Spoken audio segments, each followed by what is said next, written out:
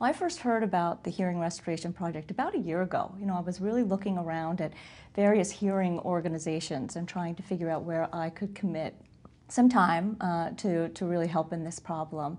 And when I met with the folks at Hearing Health Foundation, they told me that chickens can regenerate hair cells automatically, spontaneously, and that zebrafish can do the same thing, and that they are trying to figure out how they can translate that into a mouse and then into humans. And how amazing, is that within, the scientists believe, within a 10-year time frame, we might be able to regenerate hair cells within the human ear and restore hearing for people that have lost it. And to me, that's just an incredible, incredible thing.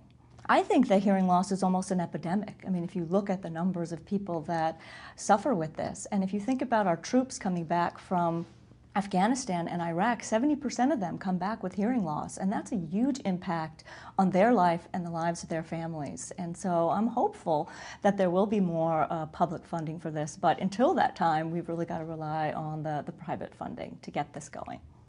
Well, I have hearing loss myself, and it's definitely been a factor in my life and my family's life. It's something that has affected my father, my grandmother as well, and I think it's a problem that I can understand very well. I think it's something that's in reach. It's something that we can do something about, and why shouldn't we? I think it's a great opportunity, and Hearing Health Foundation is really on the cutting edge of this.